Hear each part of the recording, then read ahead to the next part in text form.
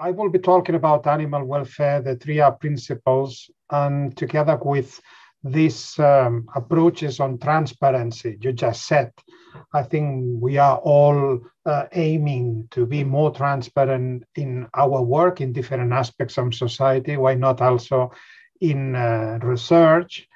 Also related to what you have been discussing and what Marcello will continue discussing on assisted reproductive technologies. Well, the overarching question is, why do we still need animal research? And this can be a question that some of you will say, well, it's obvious that we need animal research. Well, it's not that obvious for many people. Many European citizens, they think that it's time to stop using animals in research. They are promoting new directives and they are promoting, or they try to promote new directives and they try to promote motions. And it is now being speculated that for some countries or for most European countries, around 2030, this is the year they plan to cancel all animal experimentation. Well, we know this is not possible. This is scientifically not possible. And part of the problem is that probably we, the researchers, we're not doing enough to communicate why the animals are still needed for research. Because the obvious argument is that you can do almost everything using cells in culture, but that's not true. And this has to be said very clearly because there are many examples. For instance, Serena was introducing me and I'm investigating rare disease that are associated with visual inability, so such as albinism, where they have a deficit in their vision. And of course, it is very difficult to study vision without an animal, because it is very difficult to replicate in a cell culture the complexity of such an organ, such as what you're seeing. This is the human retina. So this is very difficult to replicate. So this is why, even though we have to acknowledge there have been quite a few advances, such as the 3D bioprinted organs and organoids that help us to advance in our research. Well, what you're seeing is this is so-called the pseudo heart of a rat. Well, this is far from being a heart yet. A heart is composed of many different cell types that are coordinatedly working. Well, this is an organ that has been printed using cells deposited myocytes, and then it resembles and it pretends to be something similar to a heart, but it's yet far. I'm sure that sooner or later we will get to this point, but this is not the case. So this is why we have been using during these past years several animal models to advance in our understanding of the nature of our understanding of the human physiology and human pathology using mice and non-human primates, pigs, birds, and particularly mice because we share most of our genes. And this has been exploited because, as you can see here, you have the 23 chromosomes we have in the human karyotype that are painted with a different color. And then you see the karyotype of a mouse, they have 20 chromosomes. And as you can see, you practically can fit and can locate every single fragment of the human genome. You can locate it in the mouse genome. That means that basically most of the genes that we have, the mice, they have. Of course, there are genes that are specific for mice, and there are genes that are specific for primates and for humans.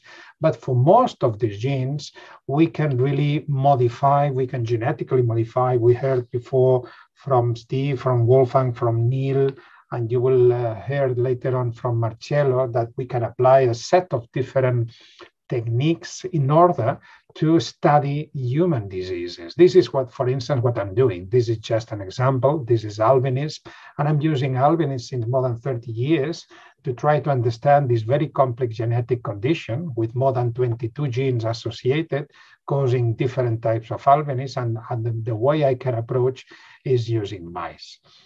Of course, we need to follow a directive. We need to follow the law. And this is probably one thing that we need to transmit very clearly to the society. And this is part of the transparency. sometimes people is taken for granted that we just arrive at our research center, we pick up our mouse and we begin to injecting things into the mouse, or we begin to doing experiments into the mice. Well, this is far from true. But this is not known because we're not telling the people. Of course, we have a directive, 2010-63, and the summary of this directive is that it is composed of a set of regulations that are aiming to permit animal experimentation only in registered centers, so not anywhere else, by competent personnel that has been adequately trained, and only after obtaining the corresponding authorization from the authorities. And this can last sometimes 2, 3, or even more months. So you have to argue and you have to convince a set of different committees that it is worth doing this experiment, it is worth using animals and not trying this experiment using alternative methods. And again, if you're not saying this to the society will fail to understand that we really care and that research with animals is probably one of the most stricted and regulated activities we have in research. Well, we follow these principles that are known to everyone, but I just take the opportunity to just briefly talk about them. They were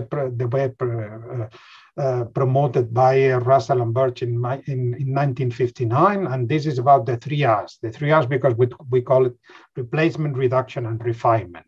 Replacement is that we need to guarantee that we will only be using animals if there are no validated alternative methods that we could use. Because if these are available, we have to use them. So we need to check whether these methods exist, and if they exist, we need to use it. And this is, there are a number of databases, such as this ECBAN at the Commission, where you can check the existence of these alternative methods, but they need to be validated. And sometimes this is not actually the case. This was one of the latest recommendations coming from the ECBAN. They were recommending that from that point on, that was last year, there was no need to use animals to produce monoclonal antibodies. They could be produced in vitro totally. Well, this is not exactly true. This is not scientifically true. And there was a number of us, including myself, we responded in a correspondence in a peer-reviewed journal, so stating that we are all for adapting the alternative methods, but only if these are really validated. Otherwise, I think it is a waste of efforts and it's a waste of energy, and we really need to use the animals because these are the ones that can provide us with the results.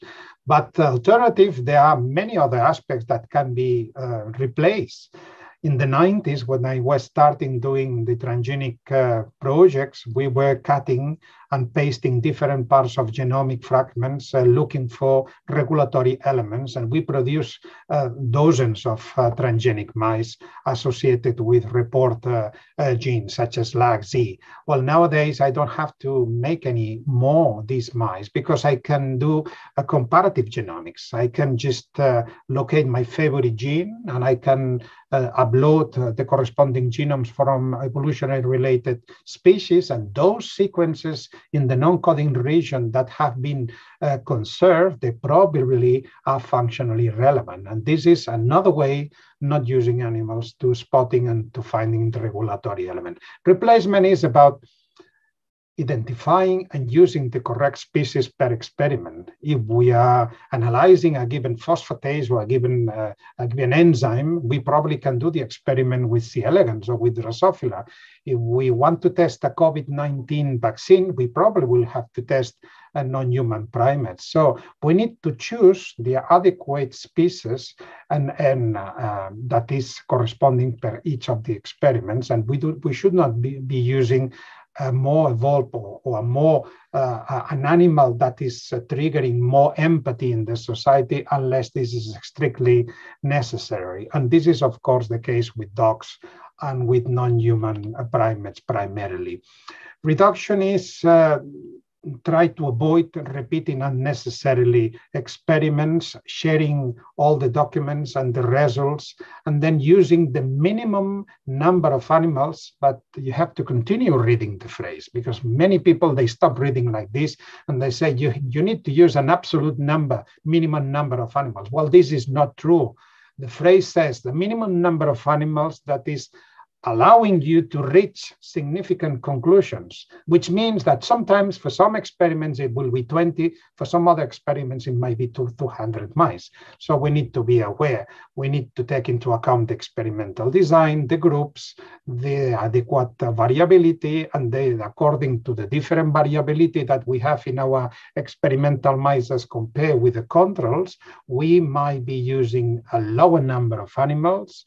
With a reduced variability or with an increased variability, we will have to increase the number of animals if we aim to get a conclusive results.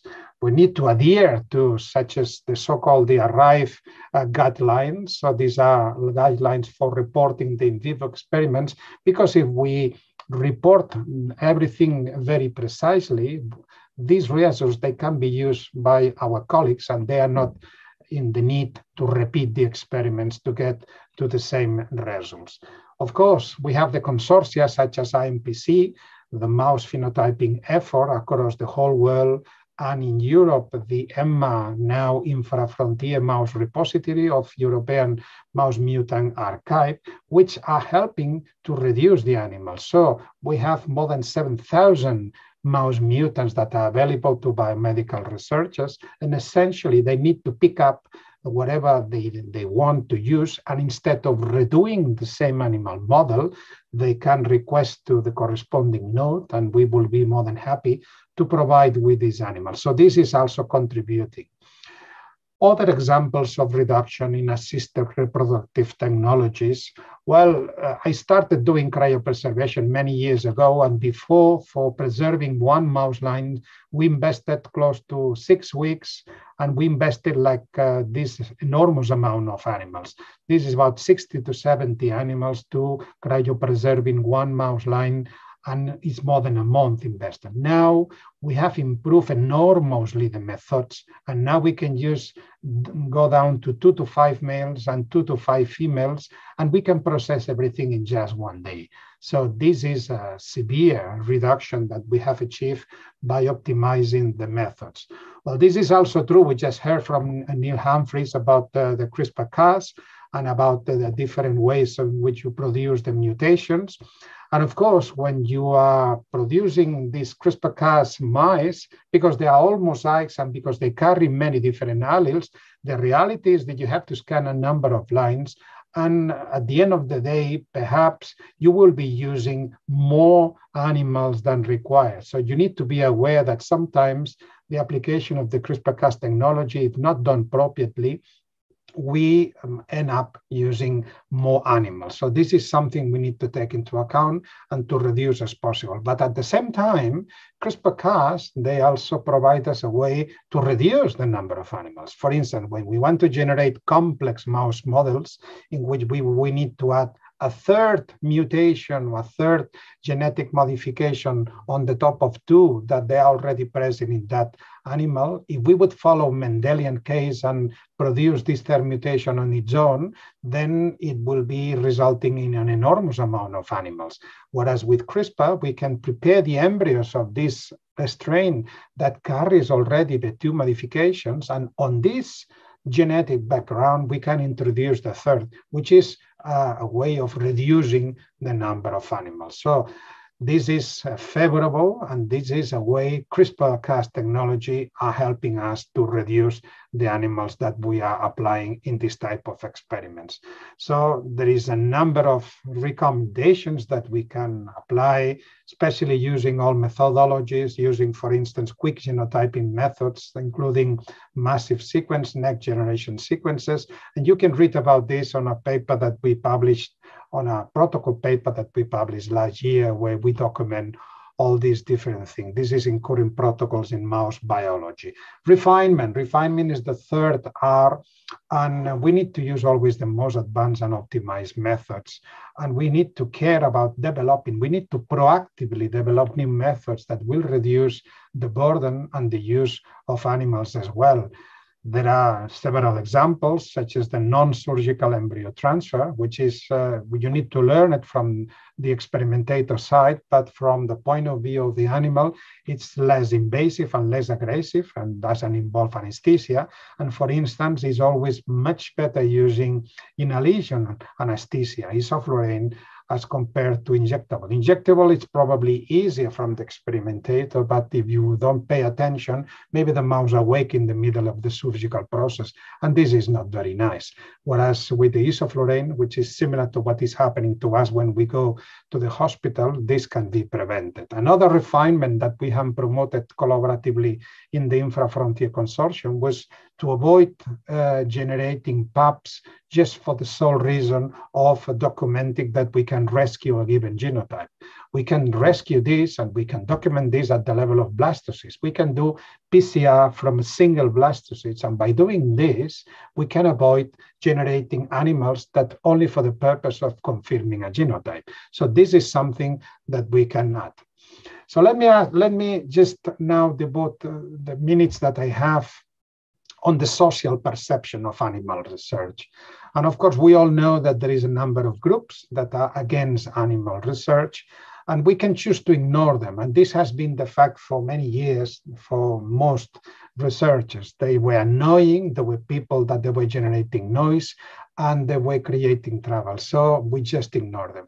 And that was a mistake, because if we ignore them, they just continue channeling and tunneling these messages to the society, whereas we remain silent. And then the society is only receiving the rigorous information from one, not from us, but he's receiving just sometimes fake information or not precise, not very well documented information from these groups. We need to understand how do they approach these animalist groups, because the question, again, the fundamental question is where you put the human being. A human being is separated from the rest of animals, as we and most of us will believe, or whether we are including the human being as any other species. Of course, if you believe this second part, you would not like to do anything wrong. You would not like to harm any animal, because you consider the animal at the same level of the human being. So this is kind of philosophy that is behind this. We have been confronting some of these campaigns in the 2013. This is Stop Vivisection campaign that was meant to put down the directive and to cancel animal experimentation in Europe. This group, they managed to collect more than 1 million signatures, and they presented this case in front of the European Parliament, but the proposal was eventually rejected by the Commission because it was still premature to animal experimentation, even though it was clear that we have to continue promoting alternative methods, and several conferences on these lines, they were already produced. What else was happening? Well, that was an important time around 2013, because it was for probably the first time that researchers realized that we might be losing the ability to use animals in research. We always had taken for granted that this was something that we could do endlessly, but this time we realized that there were a good proportion of the society that was against. So we need to take actions. We need to organize ourselves. That was around the time that organizations such as Basel, the Basel Declaration was created. It was also a boosting of the understanding animal research in UK and at the level of European animal research. What did we do? Or what do we do in Spain? In Spain, we created a working group with the mandate of trying to communicate better with the society. And that was created in 2014. And the first thing we created was a white document. For the first time, we were pretending, or we were telling the society why we were using animals. We had assumed that the society would be understanding always that we were using animals for the benefit of the human mankind. But that wasn't the case. That wasn't the case. And this was the first document that we created. Next, there were other proposals and other ideas how to fight the animalists, how to fight the animal activists, of course, without violence. So this was out of discussion.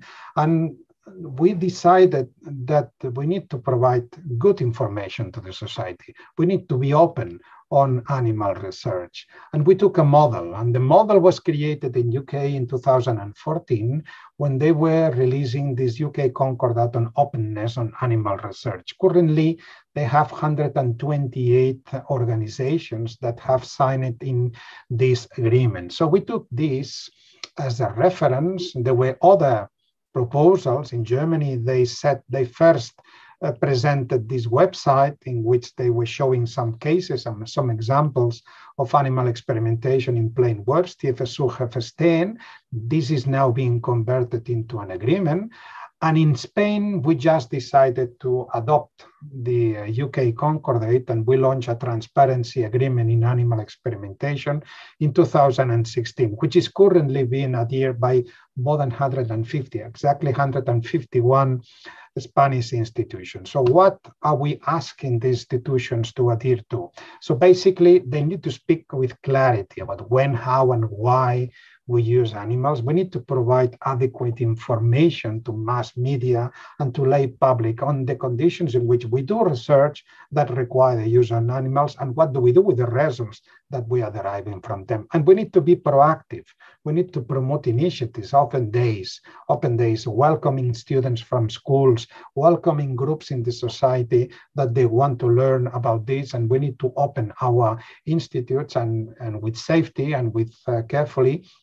We can also let people enter into our animal house so that they can see by themselves how do we care and how do we treat these animals. And of course, we have to audit ourselves. So we just chose IARA, and IARA was this organization that annually is auditing how do we performing. And this is, we have the mandate to report every year. So this is the cloud of logos of the 151 institutions that we have in Spain. And this is quite impressive. And we are most proud of it because we began with a very few institutions, and this was a snowball effect in which there were more and more institutions. And nowadays we have more institutions inside than outside.